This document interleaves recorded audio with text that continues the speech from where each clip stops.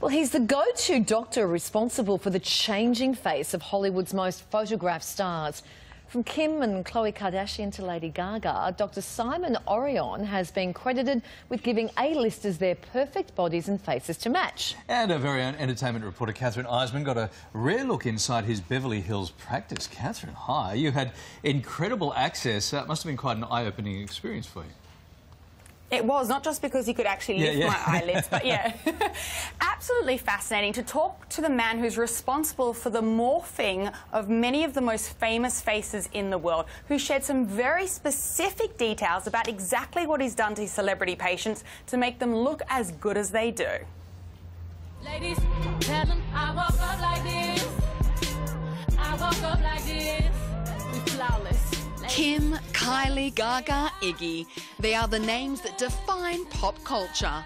The modern-day Helens of Troy. Their faces launching 1,000 partnerships, endorsement deals and magazine covers. Self-made multi-million-dollar empires built in part on hips, lips, flesh and flawless faces.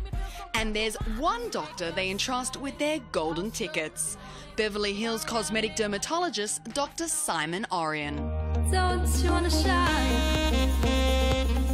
Not so long ago, it was impossible to get a celebrity to ever admit that they had any work done. What do you think is behind that enormous shift? Well, for one thing, most of what I do is non-surgical. So there's a little bit less of a stigma associated with that.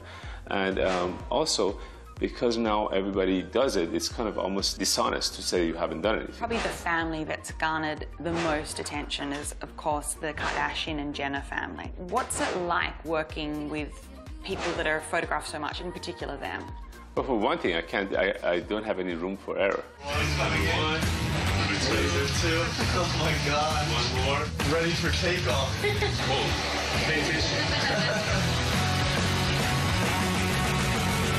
Kim has just been photographed leaving your surgery here. People saying that she had a non-surgical tummy tuck. She's looking in incredible shape post-baby too. She had to lose a lot of weight really rapidly. So, and because that's, of course, her abdomen, which was really stretched, had to go back, and she had a lot of extra skin, and she doesn't want to get surgeries. You guys have met Dr. Orion's skin tightening. And as you can see in the picture that she was showing, she's awake and she's talking about it as I do the procedure for her. How much is it each procedure? It could be anywhere from $5,000 to $10,000 by the fact that you don't have to go under anesthesia, you can go back to work. In fact, she did that and walked out of the office and went back into the gym the next day. While Kim's rapidly shrinking waist is dominating entertainment news, her little sister's expanding lips are gaining just as much attention.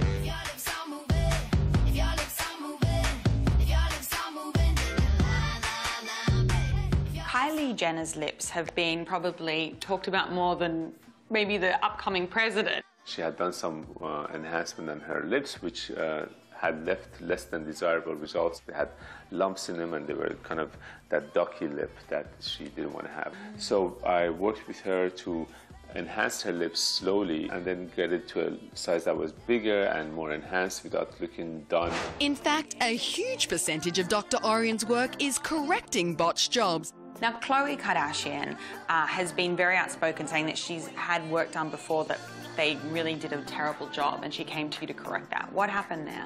Well, somebody had done a little bit of a filler for her. You just take a needle and just inject it. So how difficult can it be? Where you add them and how much you add them and in what proportion you add them obviously becomes very important. I'm at Dr. Orion's about to get some cool laser. I'm covered in goop, but it's going to be so worth it.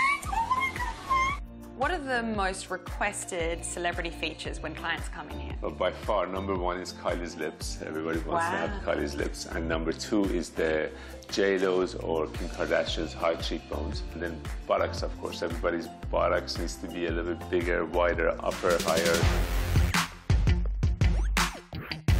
Aussie's very own Iggy Azalea has the doc on speed dial too.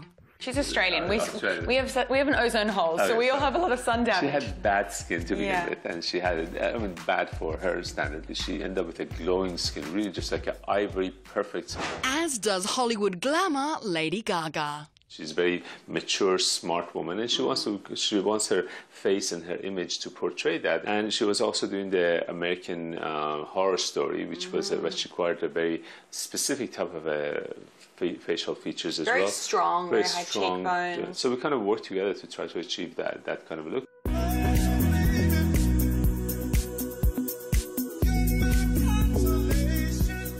At the heart of his popularity is his approach. More sculptor than surgeon, not surprisingly. He's a doctor by vocation and a sculptor by avocation. I realized that the aesthetic that I had learned in classic anatomy and classic art of beauty involves certain criteria that if I followed them, almost mathematically, the results are going to be almost always the same. These equations are trying to bring everything into a balance that overall becomes a little bit more pleasing. Is reversible, is correctable, and is temporary. While many of the treatments are groundbreaking, the fascination with beauty is not. From ancient Egypt to Leonardo da Vinci, for over 2,000 years man has been attempting to reproduce an idealised version of beauty, not only in art but in life.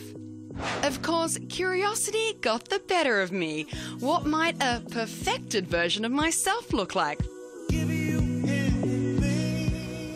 Oh, the things you're going to do for us, Catherine. You're so dedicated to the job. You're going to show us your consultation coming up, yeah? I am. I asked the doctor, you know, what he would do to improve on perfection.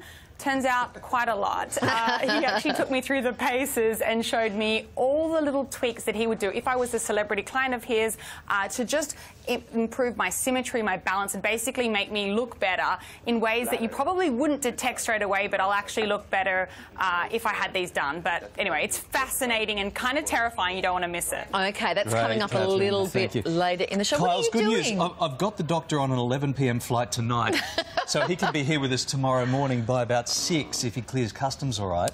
Thank you, Catherine. Thank you. We only need him for 48 hours, but we need him bad. I love what he's doing. His sculpting work is amazing. Oh, I know, right? But I got to say, I'm not a huge fan of Kylie Jenner's lips. Yeah, well, Each to their own? He fixed what was worse, and he said, OK, she wants these really exaggerated lips. So he said that, well, if that's the look you want, I'll do it without it being lumpy or bumpy. And actually, a lot of people request that, which is kind of bizarre because they're very extreme. But at least he does it without the lumps and bumps. Yeah, Kylie, I get up. Thank you, Catherine. We're going to talk to you soon. I get upset when you take the mickey out of the Kardashians. It upsets me and all the other devotees here in Australia. All right, so just back away from the lips and the bums and all the other stuff that's going on. Kim Kardashian skin, OMG. Oh, you look at that, it's like porcelain. I know, right?